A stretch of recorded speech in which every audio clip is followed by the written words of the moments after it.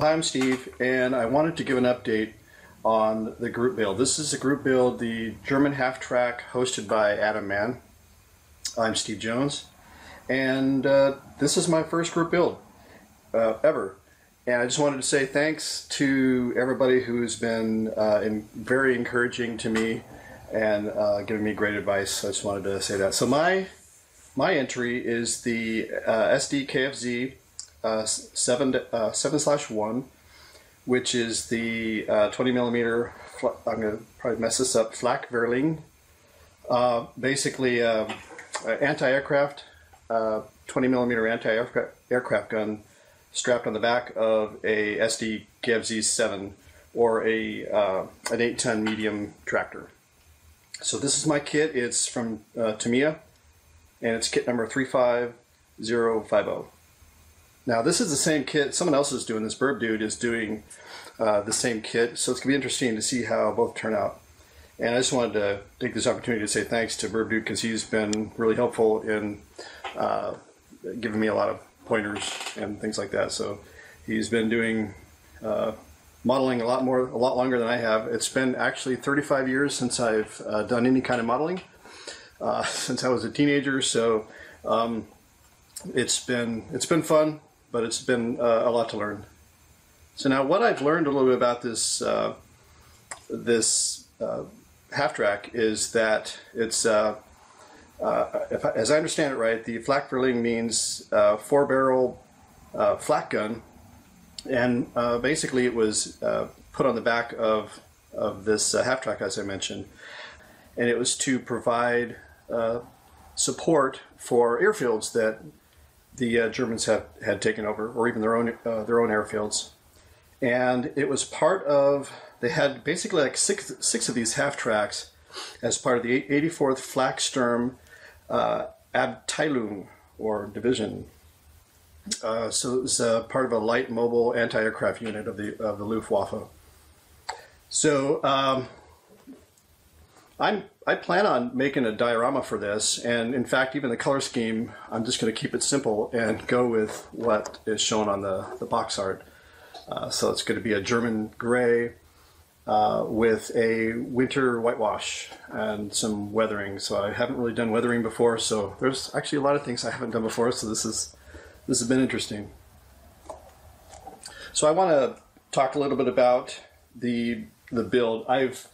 Unfortunately, I didn't get my camera gear until now, so I've already built the vehicle. So I was going to actually do a mini review because this kit is pretty old. It was released in 1975, and I had some interesting time with it. So I just want to talk about the build. Okay, so as I said, or as I mentioned, this build went together really fast, and that's saying a lot even for me doing it, because again, I really haven't. I've started a couple of other builds. In fact, I started a Panzer III for the Barkus build, which I feel bad that I did not complete that. Just kind of life got in the way. So sorry, Andy. Andy hosted that. Tactical Jackalope hosted that, and unfortunately I was not able to finish that, and that was in honor of Hamilcar Barkus. And so anyways, I'm sure there will be others that I can participate in, but I do plan on finishing this one. So to go over what I experienced in building this thing, again, it took literally only a couple days, so that was pretty fast even for me. I did find that the plastic was pretty soft, and it was difficult and flashy. So it was difficult. I'm comparing this with a Dragon kit that I've been doing. Actually, I've been working on a couple of Dragon kits, and the plastic is definitely more soft. So it almost like frays as I don't know how to describe it, but kind of frays away as I'm sanding on it. And so it just takes a little bit longer, and there was a lot of flash and a lot of mold seams, so just a lot of cleanup. But despite that, there weren't that many parts, so I was able to get it done pretty quick. I did have some problems attaching the body to the chassis, and that could be for a couple of reasons. I'm new at this, and also I only have one eye right now. I had eye surgery, so I have a detached retina, but I'm doing fine. I can only just see out of one eye at this moment until it heals. So I have no depth perception, so you can see probably some close-up here is I've got some issues with part fit. So that might be the reason why I had some issues there. Let's see if we can see this. I did have to use some putty, and my putty skills need some help, but anyway, so I had to do some seams here, fill some seams, because I couldn't get the body completely down onto the chassis, so there was some gaps. Let's see, another thing I did, get it back in here in the center. I installed the gates upside down, but I did figure that out and flip them back.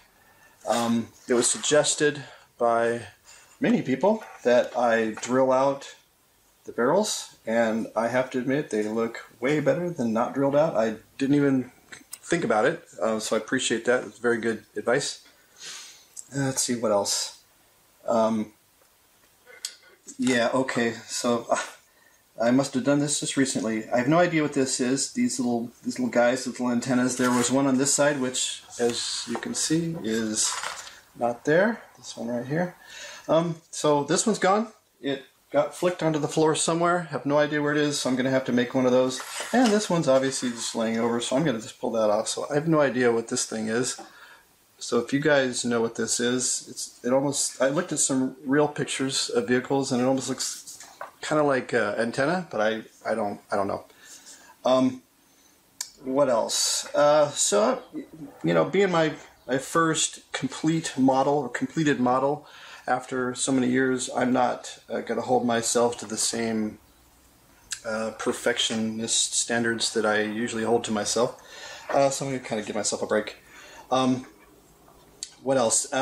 So the next up, what I want to do is do some painting, and so that's going to happen.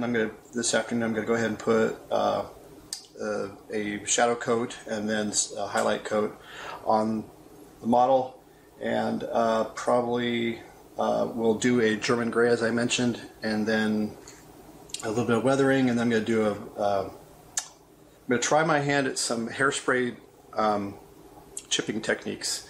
So we'll see how that goes, but that will be in my next update. I'll be talking about how that went. Alright, so that's about it. This wraps up my update for the Adam Mann German half-track group build, and I guess we'll see you next time.